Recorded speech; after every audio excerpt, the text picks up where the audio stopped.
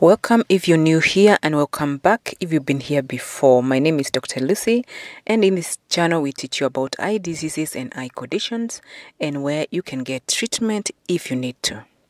We also tell you some of the things you can do in the comfort of your home to just manage some minor eye difficulties. So be sure to subscribe so that we can alert you when we upload, and we do this every week. Today let us discuss the effect of digital devices on children's eyes and general health. Children, unlike adults, are like an open book, and any information given to them in any way has the capacity to have a lasting impression on them. Sometimes even permanently, whether physically, psychologically, or socially. A child who is shown love will grow to be loving, and one who grows in fear may dread people or just cause fear in many others.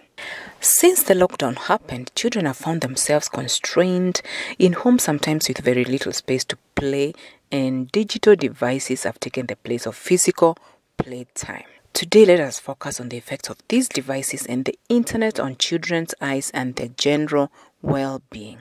Children are affected by digital devices in three main ways. That is, the blue light emission, the content that they are watching, and the fact that they have to sit for hours and hours to watch or even study. As they are still developing, these effects can have lasting complications and implications on them.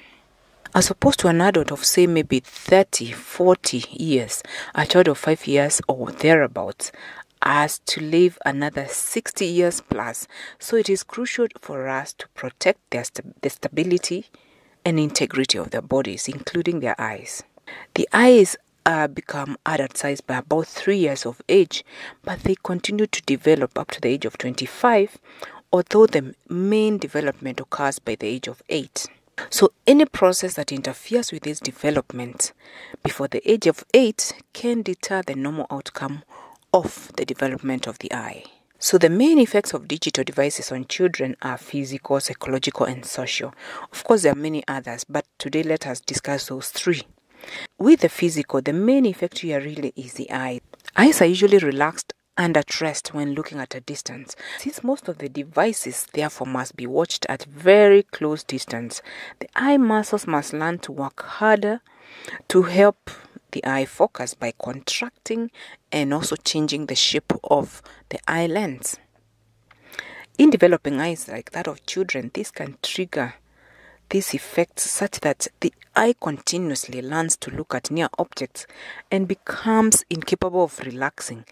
And what this means really is that this child will learn just to look at things that are near, and in essence they will become short-sighted due to the overstimulation of the muscles and the lens to look at the things that are near. This means they may require treatment for short-sightedness to be able to see far, because then the eyes are really not relaxed to see far.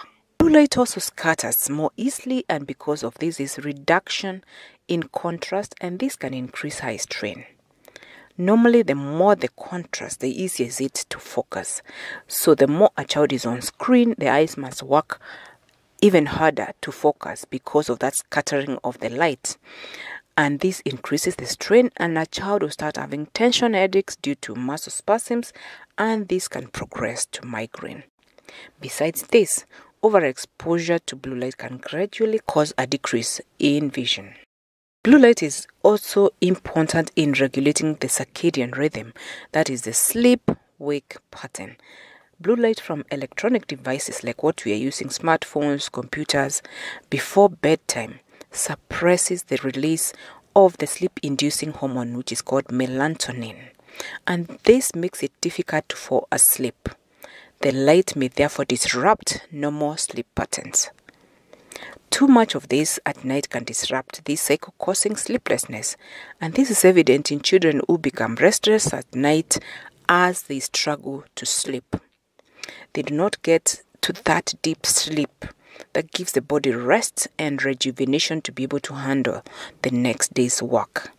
This certainly compromises their alertness the following morning.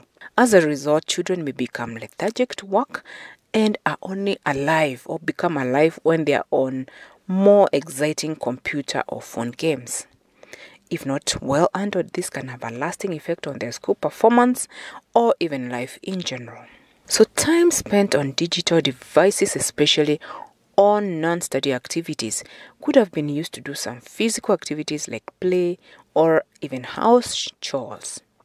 This sedentary style has been linked to obesity and other physical illnesses like diabetes or even blood pressure, and children can be affected too.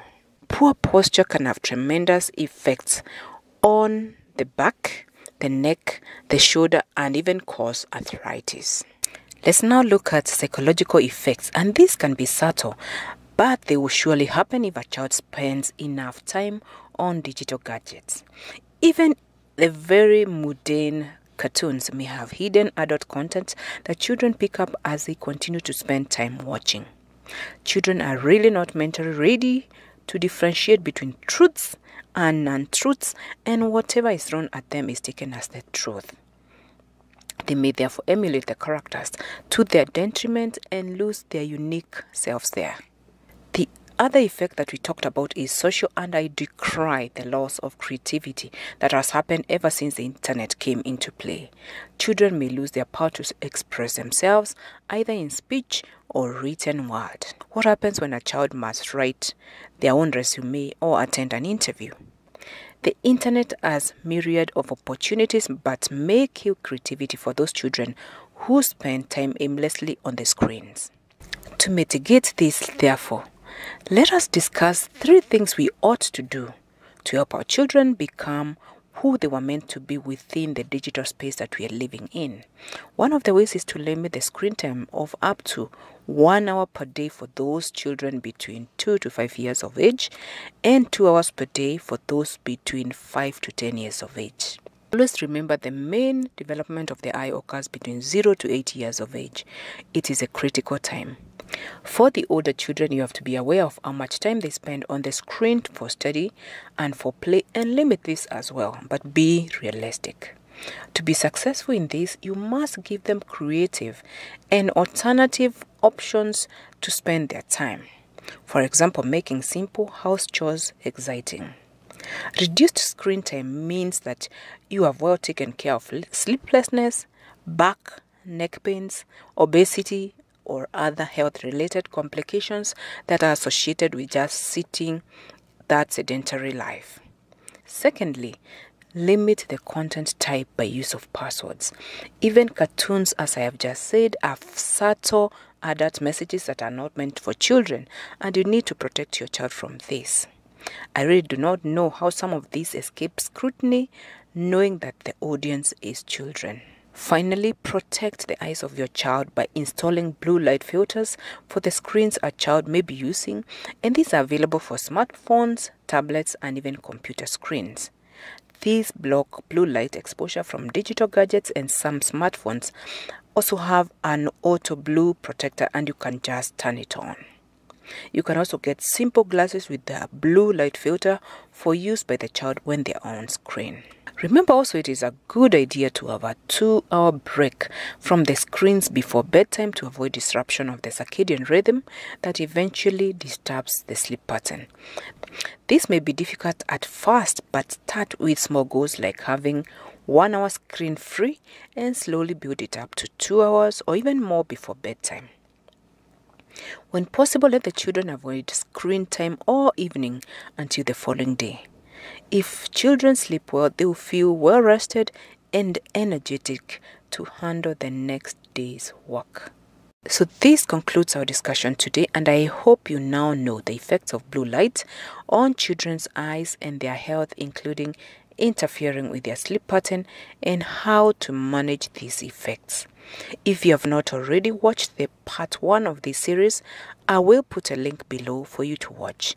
We will be discussing the part 3 of this series, and you do not want to miss it. A question for you today is, how many hours is your child spending on digital screens, and what are you doing or what are you going to do to help them not be overtaken by the screens? Let us know in the comments below. To stay up to date with our latest videos, make sure you subscribe to this channel by clicking the subscribe button. Until next week, goodbye.